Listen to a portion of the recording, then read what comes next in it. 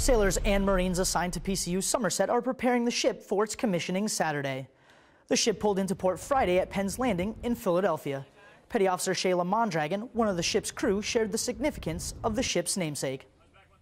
Once I started researching the history of the ship, then I was really excited to be part of something like this and to help memorialize the people who fought back on that day. Somerset is named for the Pennsylvania county where Flight 93 crashed on 9/11. Passengers on this flight struggled with terrorists to regain control of the hijacked aircraft. Watch as Somerset's crew brings her to life Saturday on Navy.mil and direct to sailor. From the Defense Media Activity, I'm Petty Officer Tony Rosa.